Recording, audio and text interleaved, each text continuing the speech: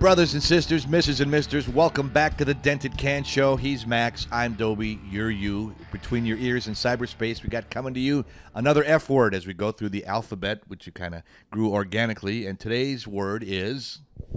Well, we did father. We did that. This one's family, and it's a suggestion that you made because father took up so much space. And we went in another direction because grandma came out of that in my world, and your father, you catch your grandpa, and I think it's all intertwined. I do. I ask this question, who has a functional, normal family? Nobody. I think sometimes, and I almost blame television for it, they set up these unreachable standards. In our generation, it was the Brady Bunch or the Leave It to Beaver, and those shows aren't on anymore. If you're younger, what are you talking about? But you know that stereotypical family where everybody gets along, and there's a Cosby show. Well, look where that wound up in real life. Right. You know, what came on? Yeah, what came on in real life. You know, but on the show, it was a perfect family.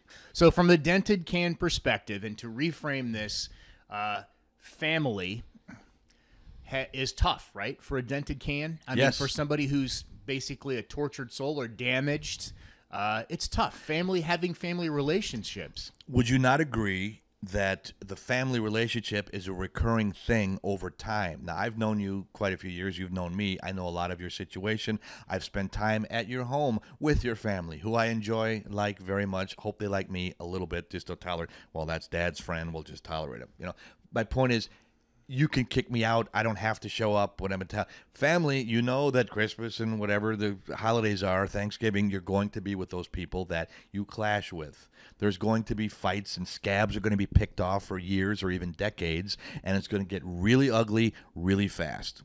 What do you do? I've hit this stride. I don't know if it's old age, or it's all of the bike riding, or the exercise, or the journaling, or the reading the Bible, or the church group that I'm in with some men. I don't know what it is exactly. Maybe it's all of those things together. Mm-hmm. But number one, it's not about me. That's been the big message for me. It's not about me. And when I take the focus off myself, things become more clear. And I can honestly say that when I'm looking at someone else and I'm ready to be the judge and jury and condemn them or clip them from my life, I'm not looking at my own transgressions very clearly. I don't look at myself with clarity. And I feel like that's what a lot of dented cans suffer from because they're so damaged, they're so hurt. That's their identity. They're focused on that, more than they're focused on rising above it and going, okay, how do we sort this out? Sure, there are bad people. There's no question. But the people that I have demonized or treated poorly are not bad people. So it's different for me now. And I'm just in the very beginning stages, but it's different for me now. I look at it differently. So what do you feel like was holding you back? Because I know we're going to get to R, which is reconciliation. We'll save that. But I know that there was a time in your family, because you've shared it with me, that you felt really alone. You know, like you didn't have anyone in your family at all. Siblings, parents, grandparents, their grandparents deceased. had passed. Yeah. They were raised me. I was on my own since I was 17. I never lived with my siblings. I would visit them on school vacations and stuff, and it was just a tumultuous relationship. And my older brother and I never had a problem, but he lived his own life. I would see him a couple times a year. We'd go out to dinner or something and get along really well. My sister did not talk to me for 20 years. My younger brother, Bruce, and I didn't speak for 30 years. And I never thought I'd see him again. The last time I remember seeing him, I had him by the throat up against the wall saying, if you talk to me again, I'll kill you. What a great brother relationship. I probably wouldn't call you either. Yeah. But it took a lot to get to that point. Right. And a lot of pain. Yeah. And I understand, like you said, you just got through saying exactly what hopefully all of us go through. I went through a change. I was different. I felt that way. But my sister, the whole time in 20 years, we'll talk about more in detail later, but I would write her letters. Look, you know what? Can we just get together? I want to end the suffering. You don't have to like me. You don't have to invite me over for Christmas or Thanksgiving. But just, I don't want to have any hostility. Nope. You said never now talk to me again. I'll never talk to you again. And it took 20 years. and we got together, and it's a heck of a story because it has a happy ending. We're great now. As we record this, I saw younger brother Bruce and older sister Tammy last night, and we had dinner, and it was great, and we laughed, and there are no smoldering issues, and nobody's waiting for anybody to punch the wrong button and then go off. That's all gone now, and I want to stress that because there is hope. And I tell the story to other friends that have the same problems. It's not going to work for everybody. I'm sorry. You know, maybe your mother or your brother or whoever, maybe you won't be close again. And I hope you are, and I hope you get to feel what I have. A lot of things I'll never feel. You had kids. You'll have grandkids. That's wonderful. I'll never have that in this world. I think, again, you have to look at what you have, and it's hard to do that because it's easy. What I don't have, I want this, I want this. Well, I have the sibling relationship I always wanted. It's medicine in my soul, Max. It's the number one event of my life was reconciling with them. And it took 20 years to make it happen. And I got rejected, and I got humiliated, and I got shot down time after time. But I never gave up because I knew what I wanted. And I think there's something about that in life, too. If you really know what you want, nothing can stand in your way. It was meant to be, but it wasn't, oh, here it is. Oh, it's all good now. No, it took a lot of hard work, and all of us know that now, and it's going to have a very happy ending. So hopefully someone that's with us will have that as well, but everybody won't. You are in touch with what you did to precipitate their distance. So you're in touch with, you recognize that you were the cause of some of that distance as well. Not initially, but a big part of it as time went on. Yeah. I played my hand completely poorly. And so, you know, like you said, I take full responsibility. Right. And I think and you can't claim, I don't think it's realistic to ever say that you're going to claim someone else's shortcomings. No, I you claim can't mine. claim what your father did to you, for instance, right? Right. You can only claim how you felt about it and what you did. We are not mental health professionals. Nope. We are just trying to muddle our way through this life, and we're trying to, you know, get rid of being bitter and get better. And so we're hoping to create a community based on that. That's all we're trying to do here. So please, in the comments, if you have comments, whether they're critical or whether they're statements from your own experience, please put them in the comments section. Dobie will read them. I won't read a single one. I won't read a single one of them either. And I mean that. I mean that with love, in that we're going in such a good direction, and we realize you have feelings, and there's always haters. Yeah. There's always people. That's you all right. know, Who cares? Oh, I don't care. Yeah. Yeah. None of us claim to be perfect. You and I surely don't. Yeah. And we've had so much positive results on your end and on my end, and everybody's life is differently. So we're talking about a lot of different things. So hopefully one of us will strike a nerve in every episode with somebody watching. So family. Getting back to family. Do you see your family improvement as time goes on? Is it you're improving, and because like we talked about in past episodes, you really want to love your family. You want to think your mom and dad are Superman and Superwoman, don't you think? And your siblings are perfect, and you're all going to win the lottery and live happily ever after. It's when the shit comes down is when you really have to stick together, and that's when it's hard. Well, you know, Dented Cans want the world to change. Yeah. And in order for the world to change, you have to change. Yeah.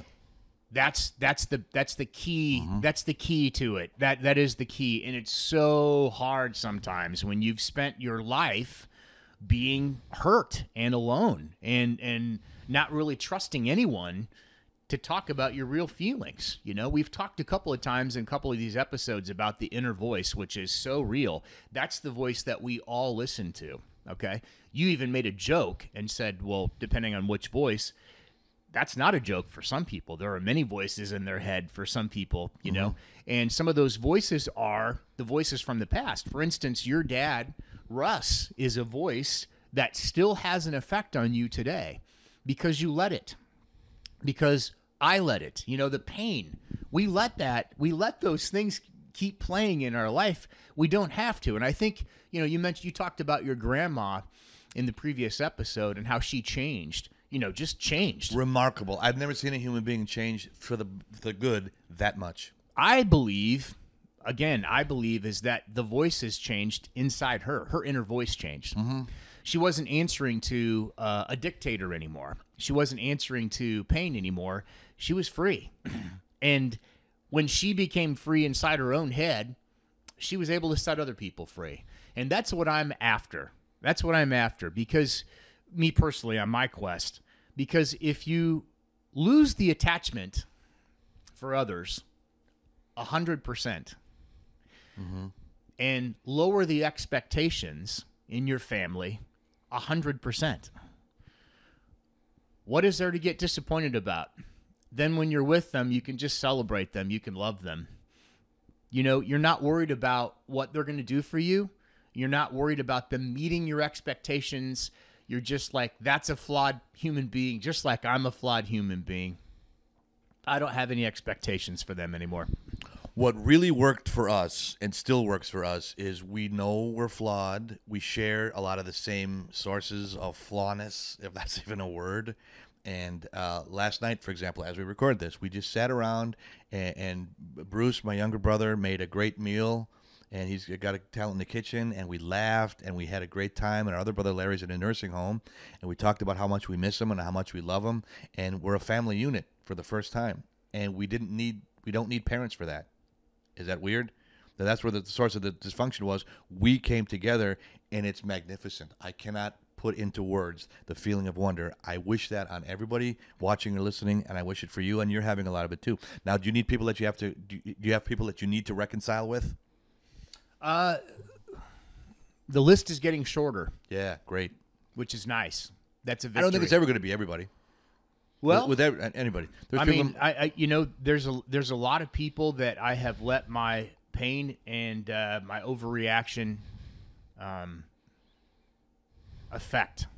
You know, and I'm responsible for me, and I'm responsible for those apologies. Yeah, would you agree though that as time goes on, even if you're in your early 20s, you'll have relationships with people, and the in-laws become part of your inner circle, technically family. You don't have anything to do with those people. You know what I'm saying? Like you said, your mom remarried, so you have technically a stepfather. You know, I remember, we'll talk about mothers in an episode. My mother's situation is horrible, but she remarried, and there was one day when my sister and brother and I got to meet the stepdad. And we didn't even know our mother very well. We had spent maybe 3 days with her in our lives. And the stepfather happened to have a clubfoot. Okay? So for years, we always made jokes. When you trip, hey, clubfoot, what's wrong with you? So the guy walked in the room. We had dinner in his house. And he tripped. And my brother said, hey, what happened, clubfoot? And he really had a clubfoot. And that shut him off. And he didn't mean anything. It was a joke. It was meant as a joke. Not taken that way. We never saw him again. We never saw her again. That's unfortunate. But you see what I'm saying? But that it was nobody's fault, and that's a family thing, and that's how they reacted. And it's like that's why the ones that are your blood family that you have a long history with, it's really important if you can be on good terms with them, because that's where it's the deepest. That's where the bond is the deepest. It's supposed to be anyway. Well, hopefully there was an opportunity for him to say, "Hey, I'm sorry, I said that. That was wrong of me to say." And no, he never did. But there was no opportunity apparently. We were kids. Cut off. You know, if you can, if you're having problems with family, you know, maybe this will work, maybe it won't. But assume your part. Yeah. Take responsibility for yourself. Realize that it's not about you. This isn't about you. It's not about any one of us. You know, it's about others. And when you get stuck on yourself, the people that I've been around most of my life who are the most miserable are the people who are most focused on themselves. The people who are focused on others consistently seem to be happier. And so for me personally, that's what I'm trying to do. I'm trying to move out of that space I've occupied for 50 years and move to a new space and be more based in service for others. Could you please repeat that? I was thinking about what I was going to have for lunch. Little humor there, very little. It's a deep topic, Max. I'm sorry I went out there. I know that's why we're here, and I don't mean to make like light of it. But and one thing I'll add to the brilliant thing that you just said is unconditionally accept the others in your family, and we talked about that You know, don't have to poke fun at their faults and their perceived if they like certain things or don't like certain things. You love them for who they are. And, man, it works great when you do that. Love you, buddy. Love you too, man. All right, man. We are the Dented Cans. Like, if you do like it, press like, subscribe to us. The little ding-dong will go off in your head along with the voices. That means, hey, those two idiots are back again. We'll have a lot to say. We appreciate you. Be in touch with us. We want to form a community here. We've done really well. We want you part of it. We'll be back, the Dented Cans, on your air.